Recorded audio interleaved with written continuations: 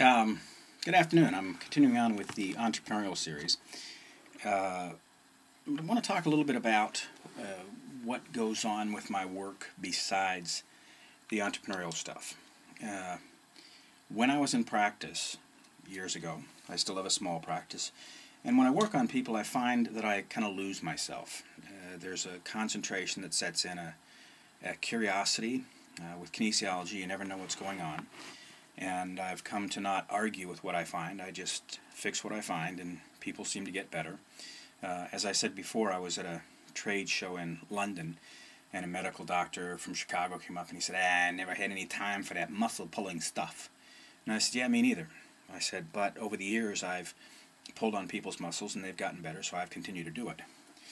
But somehow, well, it's not somehow, it wasn't an accident.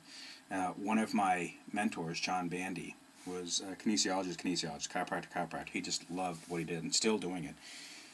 And he, full-time, had his office set up, so he did his practice. He walked in the morning, went straight to a room where a patient was waiting, and I modeled my practice as much after him as I could. When I saw the aspects of practice that I didn't like to do, I hired people to do it. The first gal came with the office when I bought an office, and she was incapable of doing the books.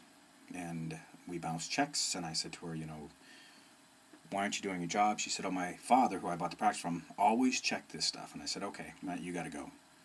She said, what? I said, because I don't. It's not my personality. It's not who I do. I'm a doctor. That's all I want to do. I'll look at it from time to time, but not very often. And I've gotten shit for that for the years, but that's not the point of this video. When I would leave my practice, my personal life would come back in. I had girlfriends. They would leave me. They would come. I would go through these states. I would worry about things. And then I took a class with a man named Martin Sage. One of the things he asked me is, if you had a week to live, what would you do? And I didn't say, go into my practice, which kind of surprised me. Because there was a relief there. The focus caused a relief in my system. But what I've learned from Martin, what I can work with people, is on how to respond to life as opposed to react to life. So many times we're drawn towards conflict, and the conflict sets off the same kind of chemistry in the body as excitement. And we have a tendency to move into conflict unconsciously. And a lot of it's our enculturation. We learn it from other people, and then we move into it, and we do it. And so one of the things that in my entrepreneurial classes, I'm going to do a 2-week seminar on Maui this summer in the entrepreneurial game. And we're going to work on a lot on exercises, on getting you to respond to things. We're going to provoke you, and then let you see where you get got. And then you just make a decision. I don't care whether you don't like getting got or not. That's what I want you to look at. If you don't notice you're doing it, if it's something that you're doing unconsciously, then you're going to continue to do it. If I can point out to you, look, right there. Is this what you want to be doing right now? And if you look and say, yeah, I like this, I like the arguing, I like the fight, I like everything, I absolutely encourage you to move on in that area or stay in that area, but try and see and look and be more conscious about it. If a person comes in and they come in to negotiate, and I can see that they're unconsciously below the line, I will go into the most absurd negotiations I can with the person. But what I also offer, along with the entrepreneurial advice, maybe, is an emotional intelligence, a way to look at your life and keep you moving in the direction that you want to move.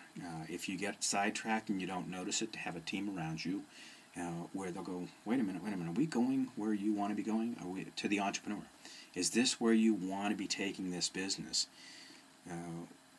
I co-trained an event in Seattle in a doctor's office, and one of the doctors who helped run the clinic was a woman doctor, a naturopath, and her husband was the logistics, and he said, I don't need to be in on this.